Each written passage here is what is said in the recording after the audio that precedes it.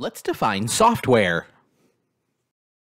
Software is all the programs that run a computer system. It can be classified broadly as system software and application software.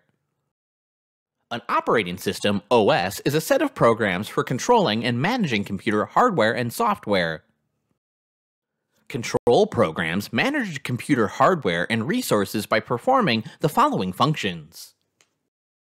Job management, control, and prioritize tasks performed on the CPU. Resource allocation manages computer resources such as storage and memory. Data management control data integrity by generating checksums to verify that data has not been corrupted or changed.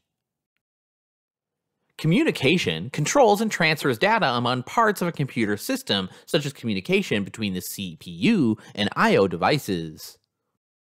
Software, where a personal computer can perform a variety of tasks by using application software, which can be commercial software or software developed in-house. You are probably most familiar with word processing software used to generate documents. Typically, this includes editing features such as deleting, inserting, and copying text.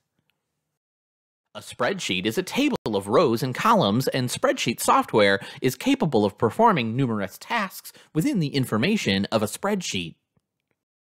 Database software is designed to perform operations such as creating, deleting, modifying, searching, sorting, and reporting or joining data. Presentation software is used to create and deliver slideshows. Graphics software is designed to present data in graphical format, such as line graphs and pie charts. Desktop publishing software is used to produce professional quality documents without expensive hardware and software. Financial planning software, which is more powerful than spreadsheet software, is capable of performing many types of analysis on large amounts of data.